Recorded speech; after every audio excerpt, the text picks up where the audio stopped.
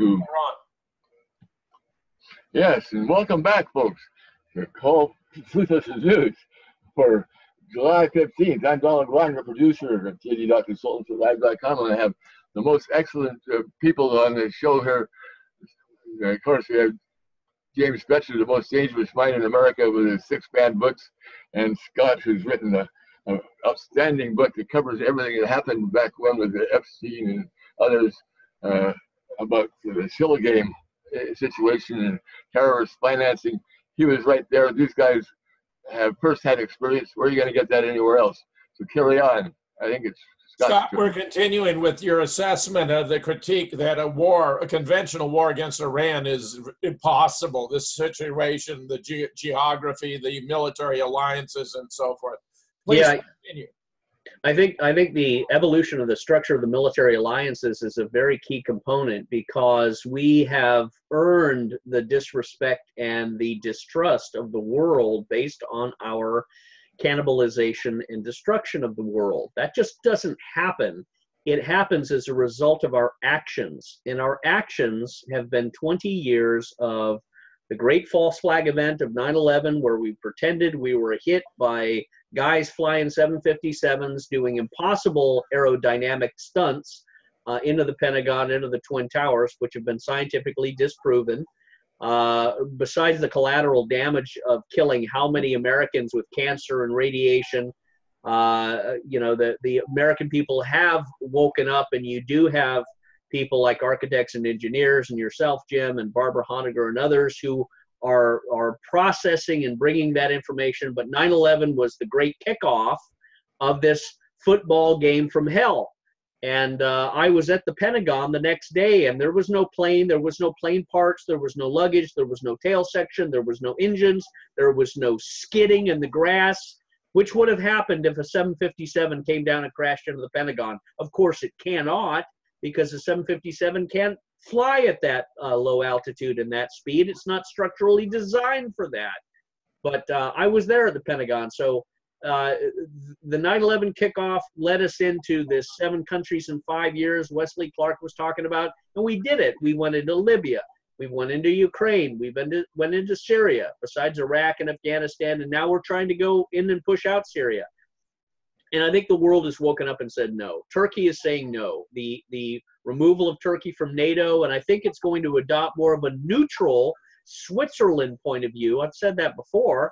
That's the best state you can be in, is to be a neutral party, a neutral country, and Russia would welcome that, and I think Europe would welcome that, and Turkey would, because they wouldn't be, assigned to anyone, and they are sort of the middle straits, the bridge into Europe. But they're not going to allow a U.S. invasion. They're not going to allow an Iraq 2.0. Right. Iraq is not going to allow it. Iraq would shoot American planes out of the sky if we flew into Iran, I think. I think Russia would give S-500 missile series to Iran and help them shoot American planes out of the sky. I think you would have power grids going down in Idaho and California and Florida the moment we started pulling power grids out of Iran and doing cyber operations there. I think Russia and China would participate in that, because I don't think any nation is going to allow us to knock over the last great power in Central Asia and claim ownership of the, as Admiral Mackinder said, the homeland, the heartland. So Iran is not going to fall, and if we try and go in and do it, I think we're going to collapse ourselves, and it's going to be quickened by Russia and China and other nations standing up against it. I think we're about to witness a major polar paradigmatic shift in political powers because of all these shenanigans we've done. I'm hopeful and prayerful that Trump is smart enough to realize this, that you cannot get up on a podium and say we're the greatest country on earth, we're the most powerful nation on earth, and no one's going to tell us what to do, and no law applies to us. We're above the law. We can do anything we want to any nation anytime we want. Well, that is a recipe for the fall of Babel. That is a recipe for God coming down and smashing this country. And the moral insanity which we've brewed in our own culture for 40, 50 years certainly seems to be a tip-off of that with the domestic homosexuality and lesbianism and transgenderism and abortion and all of these things which we are lobotomizing ourselves to, besides the open border and the fracturization and the divides that we see. We're in a very weakened and schizophrenic and fragile state domestically. So if Trump goes in and allows the John Bolton and the other sociopaths to trigger a Gulf of Tonkin, you're going to see all of these countries stand against us. You're going to see Iran, Turkmenistan, Afghanistan, Pakistan, Syria, Iraq. You're going to see all of them side with Iran because they know they would be the next in the domino effect. So it's all fun and games, as I said, with these military planners and thinkers and these old men smoking cigarettes and going out in the Quonset hut and saying, hey, let's imagine a bloody nose operation. Well, it doesn't exist in a vacuum, because when you start doing false flag attacks, bloody nose operations, cyber attacks, limited warfare, it's going to come back and hit you in the United States. And I think that's a very dangerous precedent for us to be putting Trump on, because if he starts going down that path, he could very quickly recognize multiple ships and planes of the United States and perhaps the entire base of Qatar. Let's not take Qatar off the mat. All Iran would need to do is focus its entire elimination strategy on Qatar, and the United States is done in the Middle East, because we can't do a massive naval armada and invade Iran. They could shut down the Gulf. Israel could be evaporated, and the rest of the countries would look supportive towards that. So Qatar and our military forces that may think that they're a hop, skip, and a jump away from Iran, the moment they start to get really bloody and serious, I think is the moment that entire base would be under siege, would be under all kinds of attack, and you would also have Americans being targeted throughout that whole area, and you'd see Americans on TV being killed in gruesome ways, and it would be done most likely, by Mossad, but they would be getting killed, and they would be you'd have the American public terrorized like never before, and they would blame it entirely on Trump. Jim? I think you hit it. Yeah. So would you say, Scott, that what happened after 9/11 was us going into 7 countries in 5 years was not a smashing success? It was just a smash, which smashed us. And we have 80 in 80 countries. We have 800 bases in 80 countries. We're so spread out. We're so weak that any place could be hit pretty hard and even suffer pretty bit. We have some stories before the fall. We have some stories that respond to those issues. House votes to end war with Iraq, prevent war with Iran. The Freedom Committee of National Legislation applauded today's House votes repealing the 2002 authorization for use of military force against Saddam Hussein's Iraq and preventing a new unauthorized war with Iran. This landmark pair of victories signals a turning point in the congressional tide away from war and toward the path of peace, said Diane Randall, FCNL Executive Secretary. Our Quaker faith tells us war is never the answer. It is becoming increasingly clear that both the American people and their elected representatives agree. Voting 242 to 180 in the House adopted Barbara Lee's amendment to repeal the 2002 authorization for the use of force. The 17-year-old law solely authorized war against Iraq. Both the Trump and Obama administrations hold that the 2002 authorization for the use of military force does not authorize activities that are not already covered by the 2001 passed after the 9/11 attacks. In addition, the House approved 251 to 170, a bipartisan amendment sponsored by Representatives Roy Kahana and Matt Gaetz, to prohibit spending on military action against Iran unless such action has been specifically authorized by Congress or in the event of a national emergency created by an attack upon the United States. The 2002 AUMF is an unnecessary and redundant law, yet keeping it on the books leaves it vulnerable to abuse from the executive branch, explained Heather Brandon Smith, FCNL's Legislative Director for Militarism and Human Rights. Repealing a 2002 AUMF protects against this or any future president exploiting it to justify unforeseen or unauthorized new wars. Watch this. Most U.S. vets think Middle East regime change wars weren't worth fighting. U.S. veterans are just as war-weary as the general public, according to a recent poll which found nearly 2/3 believe the war in Iraq was not worth fighting, and more than half think the same about Afghanistan and Syria.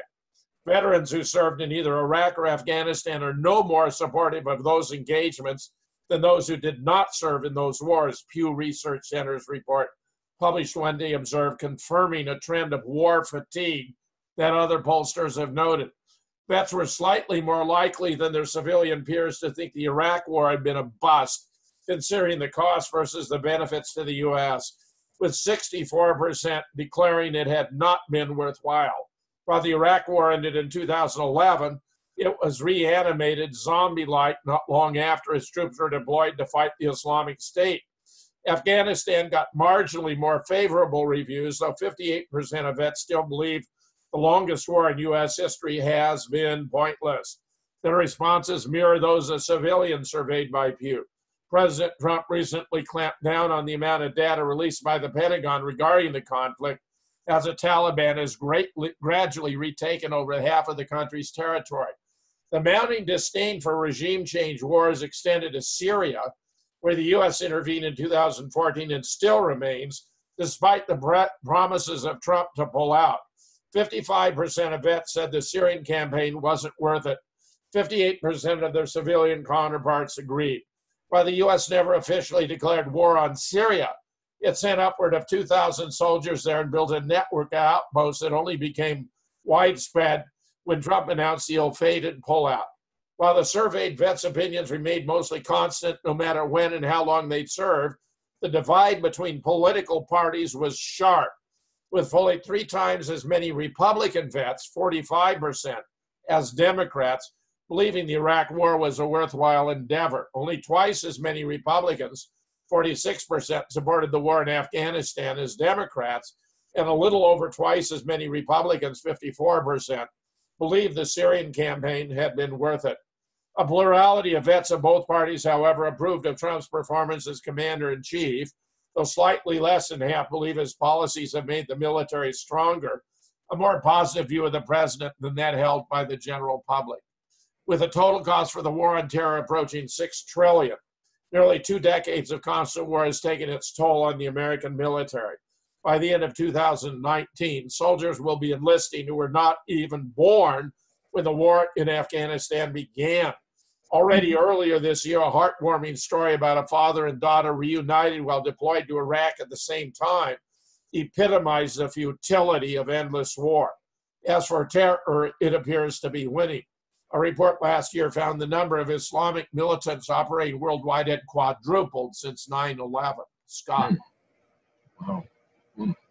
Well, Jim, anyone who knows you and I knows we're not pacifists, but we're also not in support of these endless wars. And I would certainly put my name on the side of the ledger when doing a poll like this to say I think the Iraq war and the Afghanistan war are completely wastes and frauds and have destroyed the American character, the American reputation, the American treasury to an unprecedented level. It was a tremendous act of treason. I joined the military because I believed the lie of 9/11, and I didn't discover until I was in prison, after I was in a position in an incubator in an island of misfit toys. It was not until I was there that the antibiotic of truth, in the quiet of solitude, and in the prison environment where all of this sort of came to me almost on a monastic level, right? I'm in a monastery minus the big robe, and I'm thinking and processing, and men are bringing me work and articles and books, and I see the world go from black and white to color, and I see that 9/11 is scientifically and physically impossible, and that all of the wars that were metastasized from 9/11 are frauds and fake and have been political designs for the neoconservative Zionist agenda of turning the world into Walmart and Starbucks. And of course, Netanyahu expanding his own territory in the Likud party and make the Greater Israel Project and beat out these little brown monkeys, as they call them, from the indigenous lands and hills. And they've been doing that in Syria and Lebanon and the Golan Heights. And now they're trying to, they've done it in Iraq, and they're trying to do it in Iran. And Saudi Arabia has been financing this. I saw that up close and personal. That was my job at U.S. Central Command, was doing all of the terrorist financing operations. I know exactly where the money was coming from. And the American government, the American military, and the Joint Operations Center at U.S. Central Command and Special Operations Command, they're all complicit in a fantastic fraud. And I've said it before, the people that should be prosecuted for the 9/11 crime, first and foremost, should be the military at the Pentagon and the different military posts in Washington, D.C. and New York that knew this was a fraud, that stuck their head out the Pentagon and saw there was no plane parts at the Pentagon, and knew that there was no plane attack there, knew that there was a nuclear event at the Twin Towers. The American military swore an oath to the people of this country to defend it against foreign enemies and domestic enemies. And every military person that did not do or say anything about 9/11 on that day is a traitor. It is not worthy of wearing the uniform and should not be considered a military person. They should be stripped of everything, including their pension, because they enabled, they aided and abetted the greatest crime upon the American people by covering up, by enabling 9/11. And this 9/11 warmongering, drunken, Nazi Gestapo Hitlerian parade that has been going throughout the world ever since, they are responsible for. I understand the faggoty dual citizen Zionists and the Dick Cheney and the retard Bush and Rumsfeld the atheist and Dick Myers. I debriefed Myers and Rumsfeld. I still got a video of it. But I went into the fight and I thought it was real, and it was all a lie. So all of this stuff that we've done has cost us immeasurably. It's cost us. It's damaged us. The thing that I see with Trump, he likes the military. He parades the military. He glorifies the military. However, it's a different thing when the military adventurism becomes your greatest liability. It becomes your most odious, ugliest quality. And there's nothing noble or heroic about American military intervention in Libya. There's nothing heroic there. There's nothing heroic about American intervention in Syria. There's nothing heroic there. We have aided and abetted Wahhabi Salafi terrorists from Saudi Arabia and Qatar to overthrow the greatest jewel of Africa, which was Libya. And we've tried to do the same thing with Syria. Senator Dick Black has gone over to Syria. Tulsi Gabbard's gone over to Syria and seen the truth and said, no, this is all a lie. And Trump had better get on their boat and get off of the Bolton and the Pompeo, thank you for Pompeo the Hutt, get off their boat, or else he's going to be on a sinking ship because the American people are going to tolerate it. And the last thing is, diplomacy is the greatest psychological operation, because diplomacy is about establishing relationships through the tone of your words and the light in your eyes and the magnetism in your heart and the attractiveness of your entire being. That is the art and skill of diplomacy that is very, very persuasive and that stops wars from ever being considered. And it requires natural diplomats, not the ugly, offensive fools like John Bolton, who has nothing attractive about him, nothing charismatic, nothing persuasive. He's all about bullying and pressuring. That loses.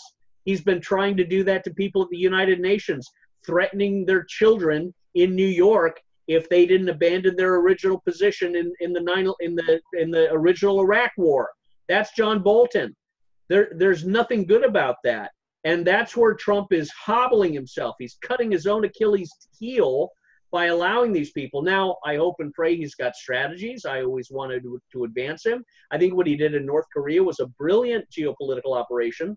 And perhaps he needs to take a page from that book. And when the North Koreans said, Mr. President, we want to have peace. We want to make Kim Jong-un your new adopted little Korean nephew. Look at his eyes. Look how lovely he looks to you. He admires you, Mr. President.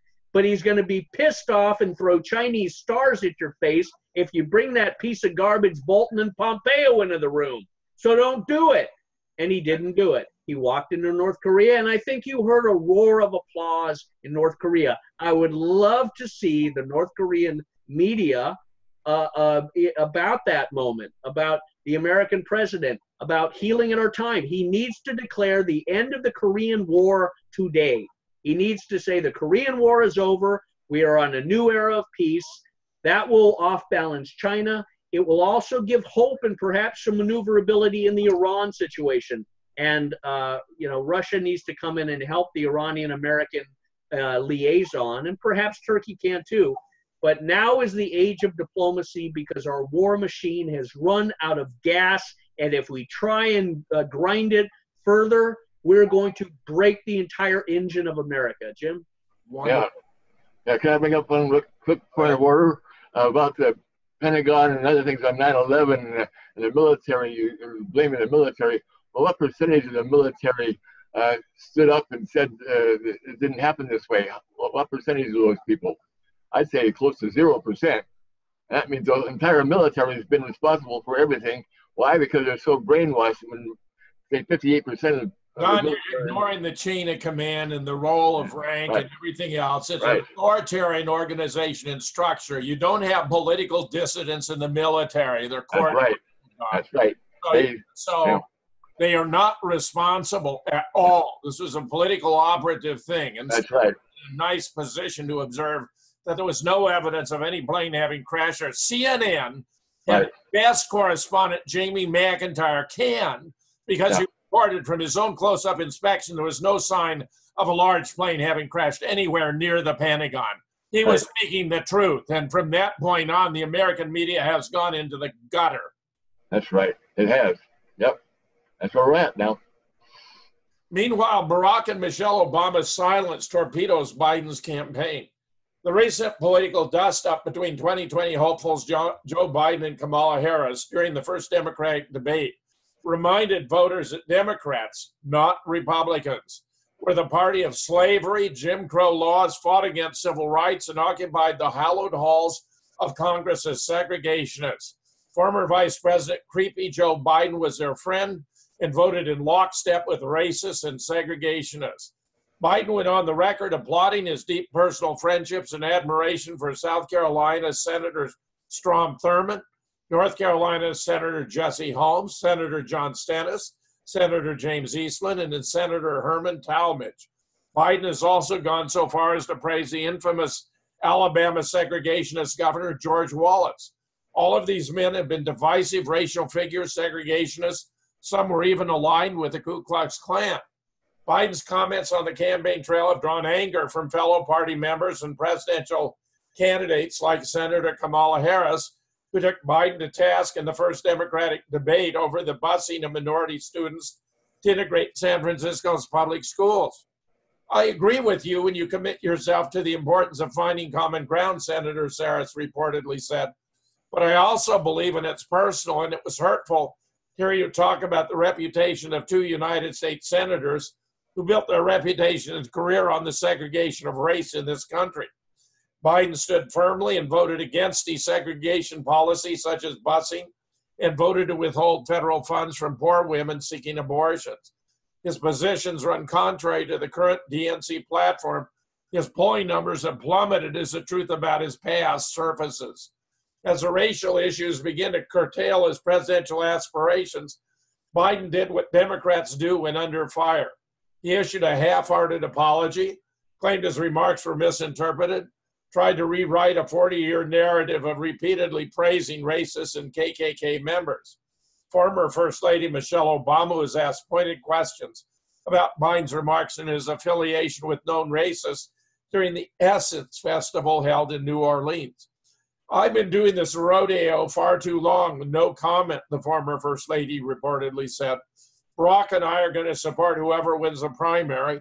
Our primary focus is letting the primary process play out. It's like trying to figure out who's going to win the World Series on the first of 7 games. That's where we are right now. It's so early and things will change. Michelle Obama's refusal to answer questions or endorse a candidate she knew well for more than 8 years was stunning. Not only did she not comment, but she did not defend him against claims of racism either. The Obamas appear caught in a firestorm after embracing the pro-segregationist and spending 8 years long with the White House together. Questions continue to surface as to why Biden was told to stand down in 2016 and clear the field for Hillary to run. Did the former First Family grow to understand the depth of Biden's segregationist leanings and self-proclaimed friendship with known racists? The Obamas' lack of endorsement or defense of their friend hasn't gone unnoticed. The silence was initially stayed off by Biden claiming he wanted to make it on his own. Many have wondered aloud if that was fake propaganda.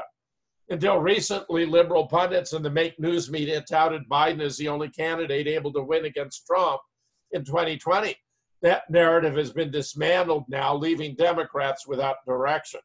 Lack of endorsement and deafening silence by the Obamas hit the listless Biden campaign like a 2-ton torpedo. In a recent Quinnipiac poll, Biden's significant lead plummeted by upwards of 10 points. The survey showed him in a statistical dead heat with Senator Harris, and Harris leads among women and far-left liberals. The leader of the free world with a tweet can start a war, can crush an economy, can change the future of our children, Michelle Obama said. It is a real job that requires deep seriousness and focus.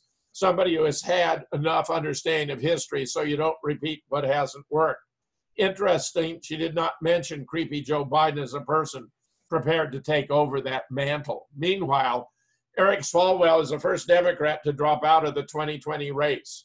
The Washington Free Beacon has compiled a video montage that could well be titled Ode to the Circular Firing Squad, as it reported the first of the Democratic presidential hopefuls to bow out, California Congressman Eric Swalwell.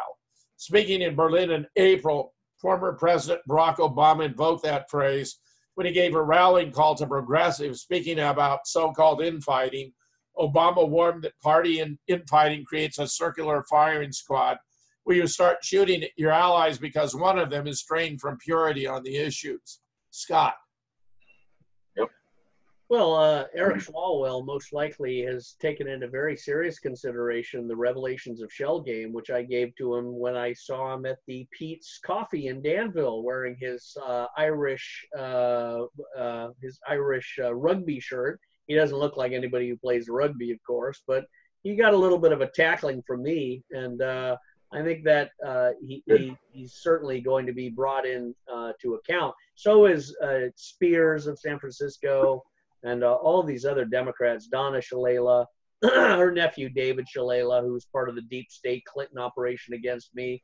I think the Epoch Times is another valuable source of truth, Jim, in bringing in a lot of this analysis, because the Epoch Times has done a wonderful piece on the entire Spygate and all of the multiple intelligence agencies from Britain and Australia and in trapping Papadopoulos and all these other people. So we're witnessing an implosion of the deep state in the Obama era, and all of the parties at the CIA, John Brennan, Eric Holder, Lanny Brewer, Department of Justice. They're all going to be held to account, and that's going to have an effect on Biden, of course, because he was there. He was part of this operation. He was part of this conspiracy and this scandal. Jim, I mean, Biden was already given public remarks about how he shut down an investigation into a company in Ukraine that his son was affiliated with. So there's blatant government corruption, and Ukraine is turned back to Russia. That's going to increasingly be bonded and strengthened. Putin is very smart. Putin is going to bring Ukraine back into its fold, and it's going to abandon Europe because they see Europe as just a bunch of chicken little schizophrenics who don't have any moral compass whatsoever. And it's very sad to say, but that's the nature of the beast. That's why the former Soviet bloc countries are the only hope for a revitalized Christian culture in Europe. France and Spain and Germany are going to go into civil war.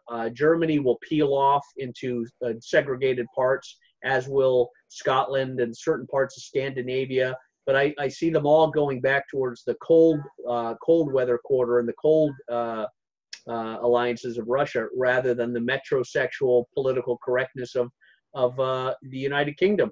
That's coming out every day. The United Kingdom is an enemy of Donald Trump. It's the enemy of the truth. It's a participant in the deep state. Joe Biden was a key figure in all that. So I think we're going to witness to Joe Biden is a complete incompetent. He's a drunk. I've known friends of mine in the Bush administration that were in Iraq that were female and attractive, and he, was stinking a whiskey and trying to slobber and kiss them and all this. And he's got pedophile inclinations. That's the other thing that could be very revealing about Joe Biden is his pedophile impulses. Who knows how many Epstein entourages he may have entertained. But the other candidates, of course, next to Biden are complete fools and violent reparations, racists. And, Kamala Harris and Jussie Smollett, her nephew, trying to trigger a race war and a homosexual, anti-hate campaign by this false act of pretending you're being abused. I mean, all of the media is losing ground. All of them, MSNBC, CNN, all of them have lost. Tucker Carlson is the only one with any ounce of integrity. Some of the other Fox people do, but they're really on thin ice because they're too militaristic too. They're too empire molded. So I think we're going to witness the entire Democratic platform fall apart unless they're smart enough to bring Tulsi Gabbard in. And I'll keep that dark horse in my pocket, because if Tulsi Gabbard arose to run against Trump and was branded the peace candidate, and Trump got us into a fight and became the war candidate, he'd lose. He'd lose because people don't care about the border or domestic policies. Hell, they'll get their Winchesters and govern their own towns. But they do care about war because it threatens their kids and their grandchildren and their great-grandchildren. And they voted Trump to end the wars. So if he doesn't do it, and Tulsi Gabbard promises to, they'll vote for her. I don't think they're that smart. I think they're going to push Tulsi out, and then miraculously you'll see Tulsi Gabbard join the Trump administration. Jim? Fascinating stuff. Yeah, she's the greatest. She's the best, I think. Meanwhile, there's a bizarre new view being circulated. They're trying to keep the Russian hacking meme alive, and therefore they're suggesting the very idea that Seth Rich had downloaded the DNC files directly at the server is being characterized as a Russian intel plant. In other words, a conspiracy theory from Russia. This is about as absurd as it gets. It's a desperate ploy that has no basis or foundation whatsoever. We know Seth Rich did it. He was a Bernie Sanders supporter, disillusioned at the way that Debbie Wasserman Schultz was sabotaging Bernie's campaign and transferring 13 primaries to Hillary to guarantee she would be the victor. He was aided and abetted by Kim.com, and he transferred the files to Julian Assange by way of Craig Murray, the UK ambassador to Uzbekistan. So given the Mueller report, how are these very devious, bizarre conspiracy theorists handling it? Russian intel planted Seth Rich conspiracy theory report. Conspiracy theories that former Democratic National Committee staffer Seth Rich was murdered on the orders of 2016 presidential candidate Hillary Clinton originated with the Russian Foreign Intel Service, according to a Yahoo News investigation. This is nonsense beyond belief. John Podesta, by the way, appears to have fingered Seth Rich, not Hillary herself. The SVR circulated a fake bulletin. It passed off as a genuine intelligence report about Rich, who was killed in Washington, D.C. in July of 2016. And what the D.C. Police Department said was a botched robbery, but obviously was not. The document outlined the initial conspiracy theory that Rich was killed on Hillary's orders on his way to alert the FBI to corruption within the Clinton campaign. That's just fabricated. That's completely made up. That's total bullshit. Yep. The same day the details were reproduced on the website whatdoesitmean.com, which attributed them to Russian intelligence. To me, having a foreign intelligence agency set up one of my decedents with lies and planning false stories, to me that's pretty outrageous. Former Assistant U.S. Attorney Deborah Sines, who oversaw the Rich case until she retired in 2018, told Yahoo. Many other people don't think it's outrageous. I did once it became clear to me this was coming from the SVR, That triggered a lot of very serious questions about what do I do with this. And we know already, of course, the CIA can plant the signatures that make it look as though it came from any source. Over the next 2.5 years, the Internet Research Agency, the group that conducted Russia intelligence social media misinformation operation during the 2016 election, promoted the conspiracy theories under accounts purporting to be American citizens or organization, according to Yahoo. This is just total rubbish, I got to tell you. Remember, the CEO of Google even explained, he testified to Congress, the total amount of money Russia spent trying to affect the election was $4,700, as much as he'd spend on a brunch for his executives at Google. The story gained traction among conservative outlets following WikiLeaks' release of hacked Democratic emails, hacks, which U.S. intelligence believe were also conducted by Moscow, another fake story. I mean, look, even Mueller concluded this wasn't true. As late as 2017, then White House Chief Strategist Steve Bannon reportedly texted a 60 Minutes producer to say Rich's death was a contract kill, obviously, claiming Rich was a supporter of Clinton's primary rival, Senator Bernie Sanders, which was true. Fox News' Hannity also promoted the theory in 2017 until Fox retracted a report that Rich had been in contact with WikiLeaks after one of its main sources backtracked on his claim, no doubt under the threat of death.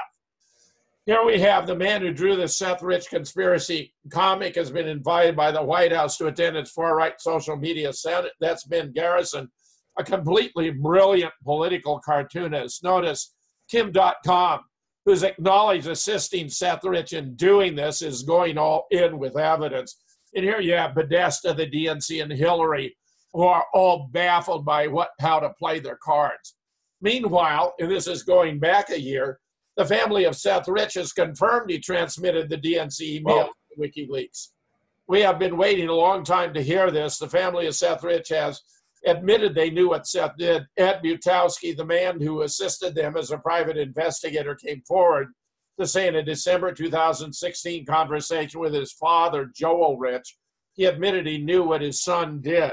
It's shocking to know that Joel and Mary Rich kept this to themselves all this time, but I cannot imagine how long it's taken them to process. I wonder what Aaron Rich is saying.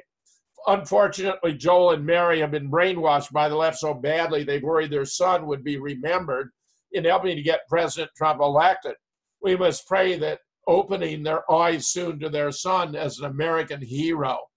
Here's from the fourth-year surgery resident about what happened while Seth had been shot with 3 gunshot wounds, entry and exit and entry, taken to the OR where they performed an X-lap, found a small injury to segment 3 of the liver, which was packed in several small bowel injuries.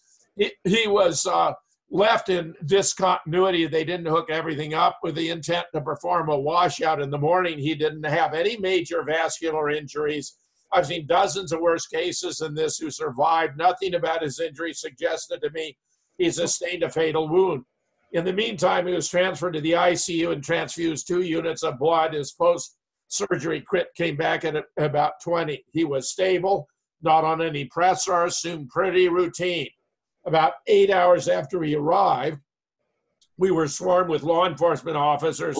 Pretty much everyone except for the attending and a few nurses was kicked out of the ICU following visiting hours, normally every odd hour, 1 a.m., 3 a.m., not something we do routinely. It was weird as hell. It turned out that morning we were instructed not to round on the VIP who came in last night. That's exactly what the attending said, and no one except for me and another resident had any idea who he was talking about. No one here was allowed to see Seth except for my attending when he died. No code was called. I rounded on patients literally next door, but was physically blocked from checking in on him. I've never seen anything like it before.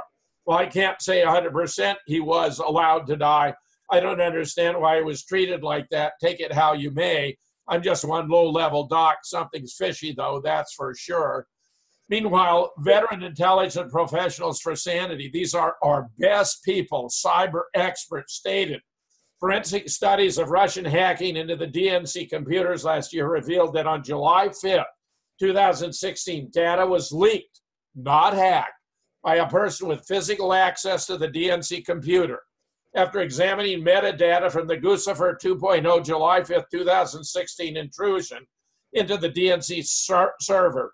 Independent cyber investigators have concluded that an insider copied DNC data onto an external storage device. Additionally, the former Intel ops detail how the FBI neglected to perform any independent forensics on the original Guccifer 2.0 and assert that the reason the U.S. government lacks conclusive evidence of a transfer of a Russian hack to WikiLeaks is because there was no such transfer. Among those who signed on to the report is William Binney, former NSA technical director for World Geopolitical and Medical Analysis, co-founder of NASA's Signals Intelligence Automation Research Center, Larry C. Johnson, who's retired from the CIA and State Department, Kirk Weber, former senior analyst at SIGINT, Automated Research Center of the NASA, and many more.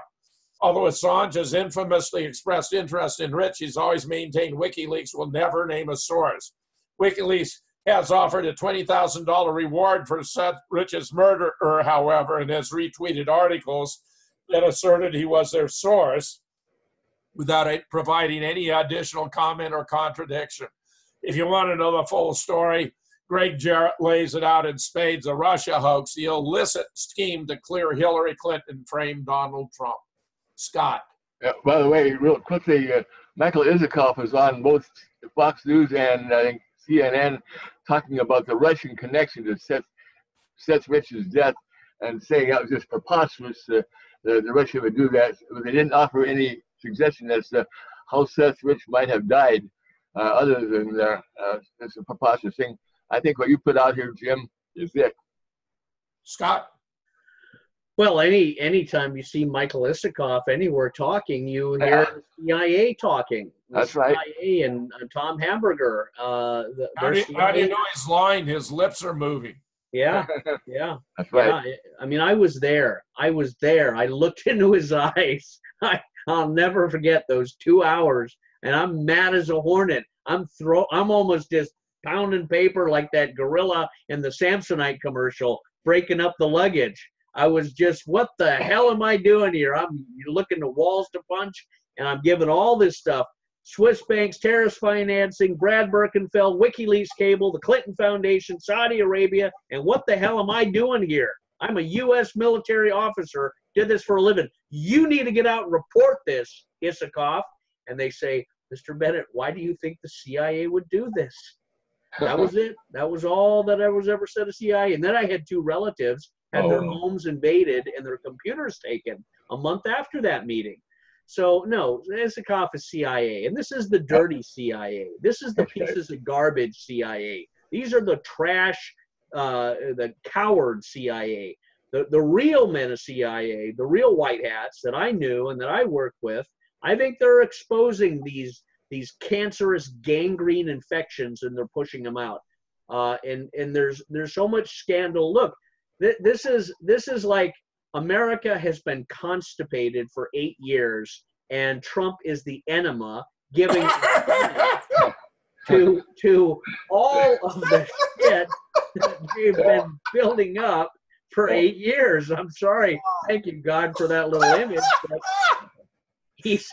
Trump's inserted the rubber hose and went, and we're getting all sorts of stuff coming out. And yeah, I think they need to hang Bush Jr. too. Hell, dig up Bush Sr. and hang him like a piñata and kill him and his skeletal remains. Right. This is an affront on America's face as a whole, America's nation. So we're going through 8 years of revealing the cleansed garbage that Obama has done, Hillary Clinton has done, John Brennan has done, the CIA has done, Eric Holder, Lanny Brewer, Seth Rich, the DNC Debbie Wasserman Schultz. Her brother was a lawyer at the Department of Justice or the federal courts in D.C. The whole Seth Rich thing smells. Wasserman Schultz, who is the Pakistani Amwan brothers who did the technology, who were involved with potentially all sorts of dirtiness. We've got the CIA in the Senate listening to Feinstein. I wonder why. Of course, and then Jarrett's book, The Russia Hoax, and Jan Bongino and others, they do a good analysis of what was happening, but very few people were there. I was there with Brad Birkenfeld myself, sitting at a table in a Pennsylvania prison up at a rock garden with a special forces guy, I won't mention names, going through all this stuff. And it blows your mind. It blew me out of Kansas into Oz. And I can't wait till the rain of houses comes smashing down on Acosta, on Clinton, on Holder, on all these people, because that's when you're going to see Brad Birkenfeld, Scott Bennett, Julian Assange, Edward Snowden lining up going, this is what we saw, this is what we did, this is where we were, and here's how all of these people are implicated. Jim? Sensational. Just wonderful, Scott. Outstanding. Outstanding. Meanwhile, House Democrats use a photo from the Obama administration to promote investigation into inhumane treatment at the border. Very embarrassing. House Democrats tweeted a photo from President Obama's administration to promote their investigation into inhumane treatment at the border before deleting the tweet. The Committee on Oversight and Reform announced a hearing advisory set for Wednesday titled Kids in Cages, Inhumane Treatment at the Border. The hearing will be examining this alleged inhumane treatment after members of the committee witnessed the grotesque treatment of children. The announcement was meant to be for the inhumane treatment allegedly occurring under President Trump. The tweet, however, included a photo, but there was a problem. The photo included with a tweet was of children in cages during the Obama administration. According to Trump's 2020 presidential campaign, the photo was quickly deleted. Trump War Room, an account managed by the Trump 2020 presidential campaign, included a second tweet which showed the specific portion of the photo included in the House Democrats' tweet. There you can see it at the bottom. This is from the period of 2014 when Obama was president. Here's a very better photograph, AP fact check. 2014 photo wrongly used to hit Trump policies, Washington. Since the government acknowledged last month the Trump administration had lost track of nearly 1,500 immigrant children, debate over what that means and who is to blame has roiled Twitter. A look at partisan claims and the reality check behind the latest immigration fight, the 2014 photos. Speechless. This is not who we are as a nation, Democrat Antonio Villagrosa, former Los Angeles mayor, now running for governor, referring in a tweet Sunday to photos showing young-looking immigrants in steel cages. This is happening right now. And the only debate that matters is how we force our government to get these kids back to their families as fast as humanly possible. John Favreau, who is speechwriter for President Barack Obama, referring Sunday to the same photo. But they were taken during the Obama administration. Meanwhile, John King points out, problem is the border didn't stop with Trump. Democrats have criticized Trump and his administration for its immigration policies as well as the treatment of migrants at the border. King said the U.S. faced many of the same problems under Obama. This particular issue is not new, he said. This has been a problem for the U.S. trying to figure out for a long time. He then played an interview of Barack Obama with ABC's George Stephanopoulos, where Obama issued warnings to migrant families not to send their children unaccompanied to the U.S. That is 5 years ago this very week. That's 5 years ago this very week in the sense that, again, there's a current divide. The current president evokes emotions among Democrats, String said. A lot of progressives weren't happy with that president. President Obama, they called him a deporter-in-chief, but this issue has been unresolved. Different pieces of it for 20 plus years about unaccompanied children. That's a clip from 5 years ago this week. When? How? Meanwhile, the California governor is the first state to give illegals health care, and it's going to cost all of the nation because it turns out there's a clause in the federal law that all of the other 49 states have to make a contribution to California's largesse. Just imagine what happens. If half of the country were illegals, California, if its policies prevailed, they'd all get free health care at the expense of everyone else. This is a manifest absurdity and shows the complete decadence and stupidity of the Democratic Party. Scott. Well, he is. I mean, you're recognizing the implosion of the Democratic Party. You're recognizing a complete divorcement from the moral values of the United States of America. You're representing a descent into tyranny that started under Obama. The truth doesn't matter to the Democrat propagandists or the media that embolden and support them. The truth of these photographs linked directly to the Obama administration operations is an inconvenient fact. And the American people are denied that truth by the mainstream media, but that's where the alternative media comes in. That's where Trump needs to really focus on, obliterating Facebook and YouTube and their whole tyrannical police powers, because they represent the greatest threat to American democracy and truth that we've ever seen. They are the cover-up artists, as we've seen. They shut down my page because we did our analysis on the New Zealand shooting. And they are going to go to court and be accused of aiding and abetting a crime, both in New Zealand and in America, because they purposely shut down voices of truth that exposed that this shooting did not occur in the way it was presented, and people did not die by bullets that were shot out of guns in that video, because that video is a complete hoax. Because of those words, because of that analysis, YouTube shut down the channel of that video.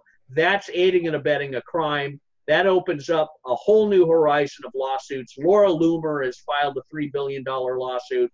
They're allegedly going to get time at the White House to talk about this. This is the new Nazi Gestapo brown shirts. And it's funny, a lot of them are homosexual in the early days. That's most likely applying here now.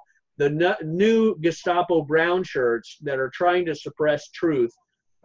Trump needs to go in and act on them. And I know they also had a $500 billion fine by the FCC, the Federal Communications Commission. It's funny, Jim, because you and I were the ones who were talking about this, I think a year ago, about how the Federal Communication Commission is the agency that can go in and neuter these companies by restricting their licenses and fining them. It's funny that Trump is doing exactly that thing now. I wonder who's listening.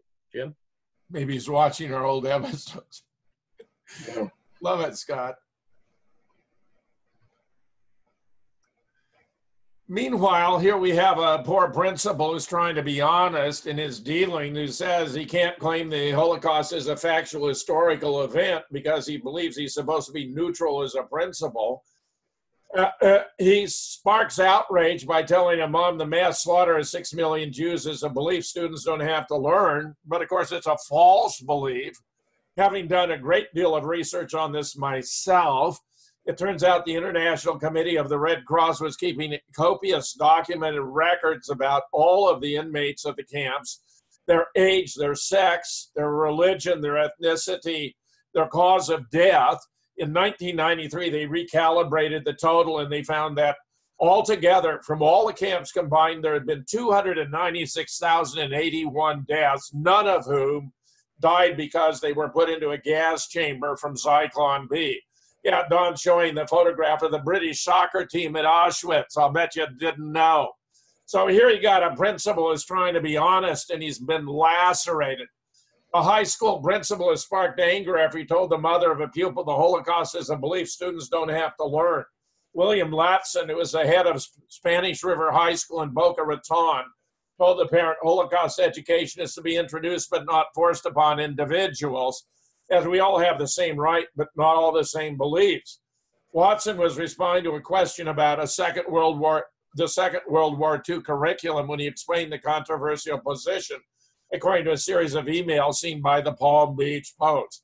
The mother, who did not wish to be named, replied, "The Holocaust is a factual historical event. It is not a right or a belief," as though she were a scholar, as though she somehow knew what is the truth and what is not about the Holocaust.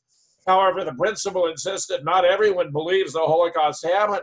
You have your thoughts, but we are a public school. Not all of our parents have the same beliefs, so they'll react differently.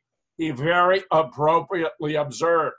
My thoughts or beliefs have nothing to do with this because I'm a public servant. I have the role to be politically neutral, but support all groups in the school. He added, I can't say the Holocaust is a factual historical event because I'm not in the position to do so as a school district employee. And we also know this phrase about 6 million having been in dire straits began in the international press, occurred 236 times prior to the Nuremberg Tribunal beginning as early as 1890. It has no scientific or empirical foundation at all, but is derivative of a disputed passage in Leviticus interpreted to mean that the chosen people can return to the promised land only when they're minus 6 million who have been consumed in the flames. But even that requires an interpolation because there was no word in the original Hebrew for 6 million. Well, needless to say, he's been dry roasted. Principle who tried to stay politically neutral about Holocaust is removed. I can't say the Holocaust is a factual historical event. Frankly, if he were being more candid, he'd say because it wasn't. But I'm in the position because I'm a school district employee. The comment saw off an intense backlash in South Florida with its significant Jewish population, among the highest concentration of Holocaust survivors in the world. In fact, it's remarkable. Every year there are more Holocaust survivors than the year before. Signed an online petition calling for his resignation on Monday. The Palm Beach County City School District announced he'd be stripped of his position and reassigned to another job in the district, maybe as a janitor.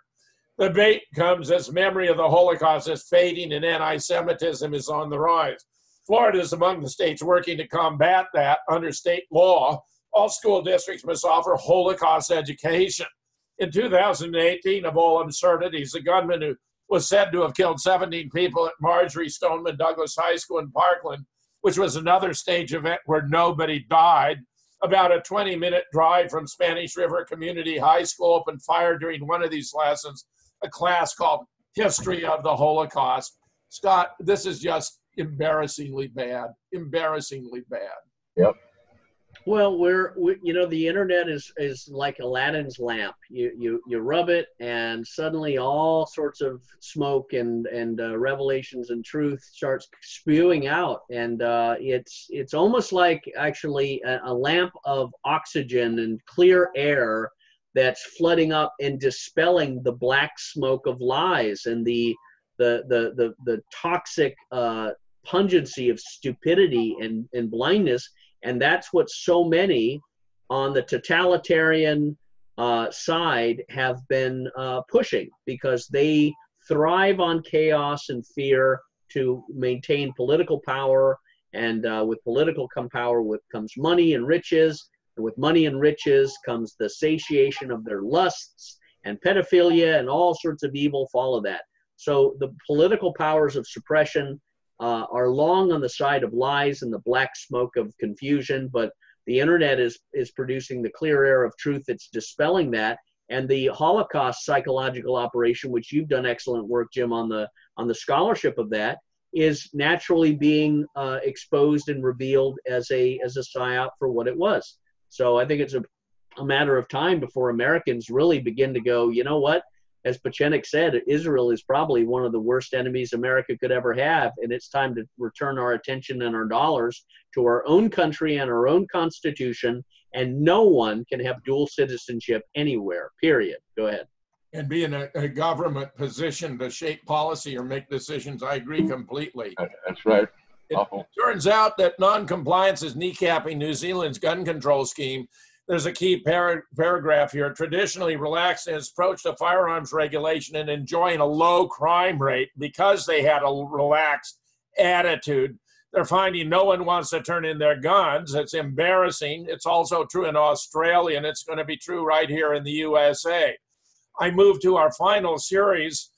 Sandy Hook parents lose a state court appeal against Newtown over a school shooting. This is in Connecticut, where the appeals court held the school district wasn't responsible.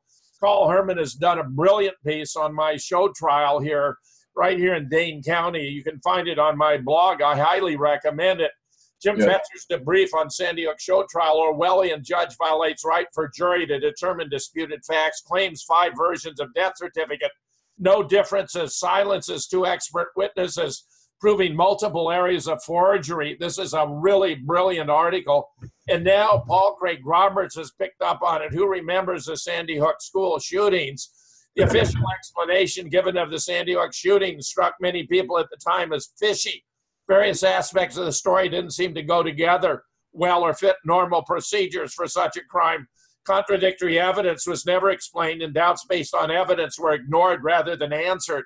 Now a Wisconsin state judge, Frank D. Remington, has renewed doubts about the Sandy Hook event. This was not Judge Reblington's intention. It was the result of his summary judgment in a civil defamation lawsuit in favor of Lenny Posner against Fetzer and Mike Palachuk. Fetzer accused Posner of using a fake death certificate as evidence that Noel Samuel Posner, age 6, was shot and killed at Sandy Hook. You can find more. Meanwhile, we have been massively hit by Amazon.com. We now have 6 of our 12 books banned. And Don has brilliantly picked up copies of The Parkland Puzzle, How the Pieces Fit Together, and I suppose we didn't go to the moon either. Political Theater in Charlottesville, From Orlando to Dallas and Beyond, and Nobody Died in Boston either. Don, I'm going to give you the final closing comments here. Oh, wonderful. This is great here. I get the right screen on here. I can't do that. Anyway, our rights have been violated. Jim's rights have been violated for freedom of the press and other things. And when we're telling the truth, these books, I have all 6 of them now, and these are just priceless. You're going to want to have these. These are real history that you ain't going to get nowhere else. And it's just the best thing you can do. And I think this show is very good. By the way, if you missed Michael J., let me know. JD Duck Consultants.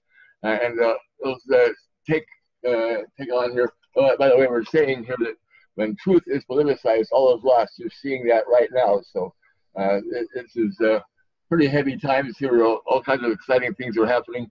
And I think it's just about time that we have to depart for this week. And we thank you so much for your listeners around the world. And we love you all. And keep watching and sharing. Okay. So thank you. And we go now. Bye-bye.